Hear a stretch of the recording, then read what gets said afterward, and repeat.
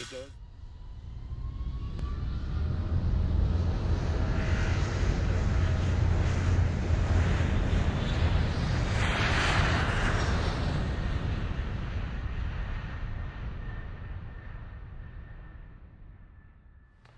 Hey everybody, Ryan Gronfin here with Pilot Rhino, and it's a hot summer day in Texas.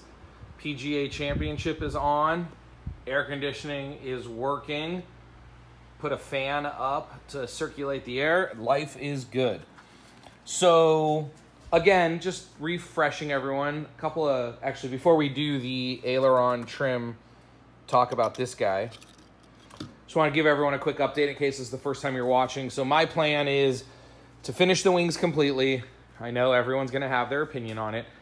Get them out of here so I can have room to build the fuse, which is coming in about 2 to 3 months. So I feel like I'm on pace for that. And then after that, I'm going to get these out of here. I'm going to finish up my IFR certification and then start working on that stuff. So I just ordered everything I needed for to finish the wings. A lot of electrical wiring, all my electrical tools, the servo brackets, things like that from Steinair, and some stuff came from Steinair, some stuff came from Aircraft Spruce, some stuff is coming from Vans. It was just a lot of planning. But basically, let me give you a quick update here. I found these cool guys. They're from Shark Bite. They're these suspension brackets, because I have one conduit and I'm not going to use this stuff. I hate it. It's a pain to get through the holes. The wires kind of get stuck in there, and I know you can use the C PVC pipe, which will fit in my 3/4 inch hole, and it's much lighter. But the more I think about it, I just ordered snap bushings and I'm just going to run the wires through there.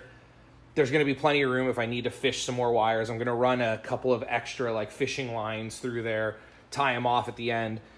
But then I wanted another conduit because I'm putting a nav antenna, that Bob Archer, and I found these guys. I looked and I looked and I looked for all kinds of things, and I found these guys and they work perfect. I got just some cheap aluminum rivets, no like structural rivets.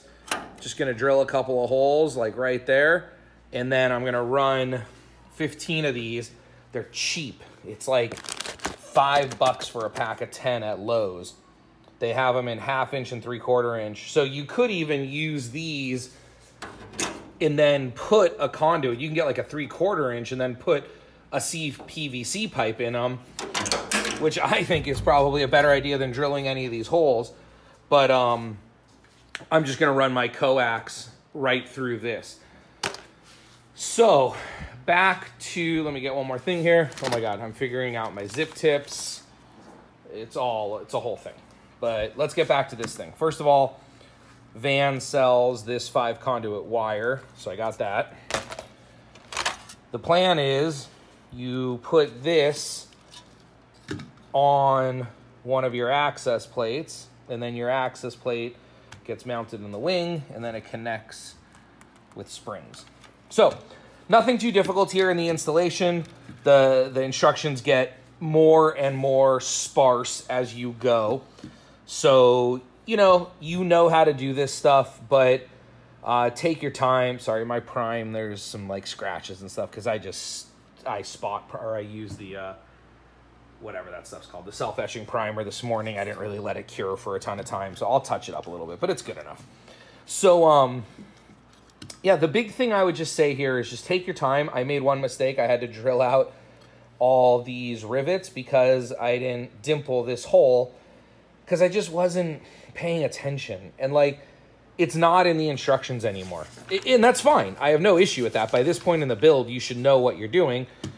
I was just watching the PGA Championship on TV and just got distracted and got excited about finishing it up, and that's what I did. But basically, there's really nothing difficult to do here. You cut out the parts, you sand them down on your bench grinder, you torque down your screws, you rivet this together, you torque down your screws, you do all that, and that's about it. No real gotchas here.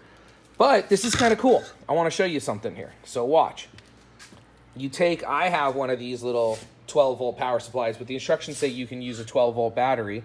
You connect to the white and the gray. I thought I had my lead set up, but I guess I didn't. Hang on. To test this. And now, I'm trying to do this all with one hand. Watch what happens.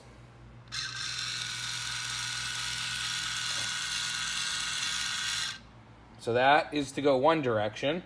Now, if we reverse these, so if I put the white on white, and then, in this case, the green on the gray, it goes the other direction. And the plan is, when I install it, to have it centered. So I was just testing travel through the whole range. No issues, no binding, and then it shuts off. So that's it, pretty fancy. That will get mounted to this, but not until I do the skins. Even though I've torqued down my push rods and everything, I don't suspect that they're gonna move at all. I think I'm just gonna wait until I'm a little further on to actually screw it in here and then screw the holes here and attach that. But I just wanted to get that out of the way and done while the rest of my stuff is coming. So there you go, bye-bye. So I just realized I spent that whole time showing you all the fun stuff on the wings, but I didn't show you kind of my final settled down plans here. So this is the left wing. The pitot tube will go here. I don't think it actually goes here because I think this is where the service bay is. I think it goes either here or here. I haven't gotten to that part yet. But the point of the conversation is left wing pitot tube, my lights, obviously, and my antenna, my Bob Archer VOR nav antenna.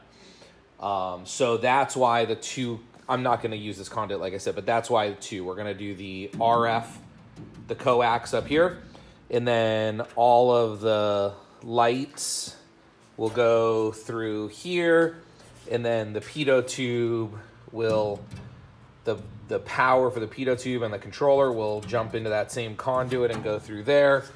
The holes are already drilled for the air lines, the pneumatic lines for the pitot. And then now on the other side, I know it's a little harder to see, but lights, autopilot, and trim.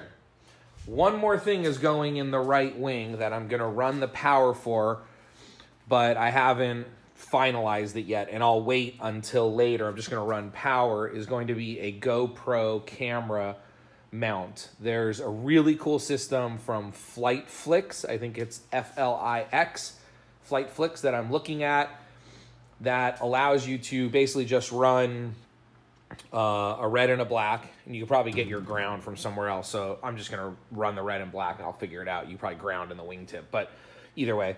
And then you just run power, and it's only like 1 or 2 amps. So I'm just running 20 gauge to a little box. It's only about 3 inches by 2 inches by 2 inches or so that I could put like right here or in the wingtip somewhere.